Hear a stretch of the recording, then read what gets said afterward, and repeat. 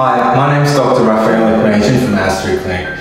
Today I wanted to talk about standards of beauty, ratios of beauty, and specifically the golden ratio and how it relates to facial aesthetics. So what is the golden ratio?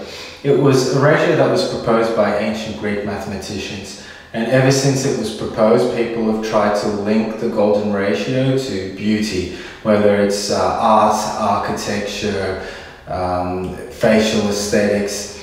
And people have often tried to say that Leonardo Da Vinci was a proponent of this golden ratio and used it in all of his paintings. But it's actually not true. There's no clear link to the golden ratio in the Mona Lisa or the Vitruvian Man. And the Vitruvian Man was a study in ratios of aesthetics. So if Leonardo da Vinci really believed in the golden ratio, he probably would have used it in the Vitruvian Man. So when did the golden ratio start to get used in facial aesthetics? Well, it's been used for decades, but about 20 years ago there was a plastic surgeon called Marquardt who developed something called the fire mask, which uses the golden ratio to describe the ideal face.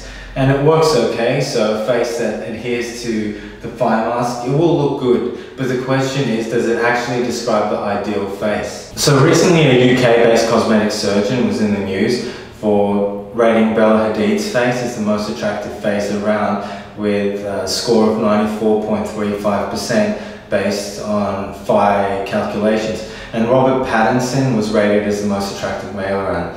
While I think Bella Hadid looks great, do I think she's the most attractive person around currently? No, I don't. And if I don't think so, there would be others that don't think so. And if there are others that don't think so, that kind of shows the problem with the universal calculator.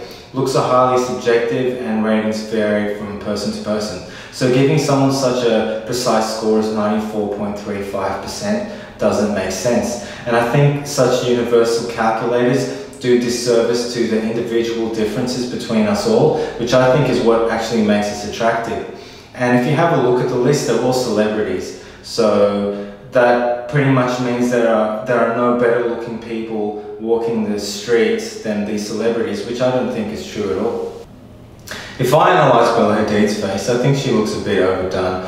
Her nose looks a bit too thinned out and her nostrils look to have collapsed in, probably from a previous nose job. Her brow looks a bit too elevated, possibly with anti-wrinkle injections or a thread brow lift. She's still a great looking woman though. And then there's the question of how objectifying actually is. So if we look at the face with all of its different proportions, there are literally thousands of combinations that you could come up with all the different reference points. And the golden ratio is bound to fall in line with a few of these. So to prove this point, here's an artist that used the golden ratio to come up with funny portraits. What's considered attractive changes dramatically with time and culture. So if we look at Kylie Jenner's case, when she said that she was having lip fillers done, there was a massive rise in the popularity of lip fillers.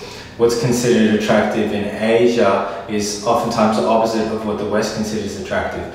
For example, they consider pale skin attractive and they avoid the sun to avoid a tan. While in the West we're getting spray tans, we're going to solariums, we're going to the beach so we can get more tanned.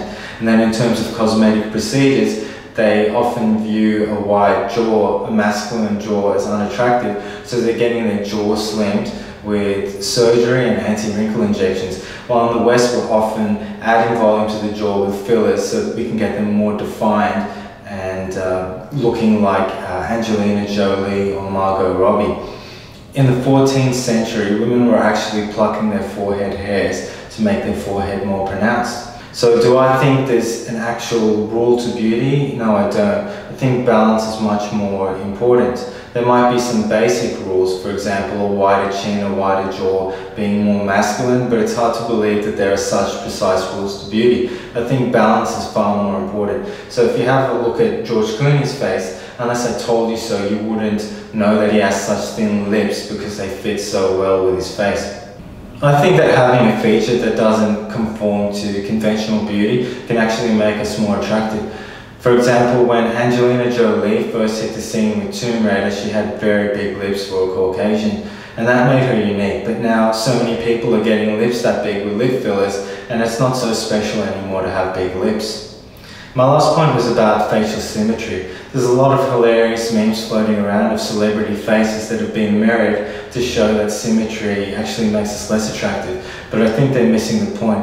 I think it more shows that balance is more important than facial symmetry. So they have features on one side of their face that's being balanced out by features on their other side of their face, so the end result is still attractive. But a balanced and symmetrical face is still going to be attractive. So thanks for listening to this week's video. Be keen for suggestions on future videos.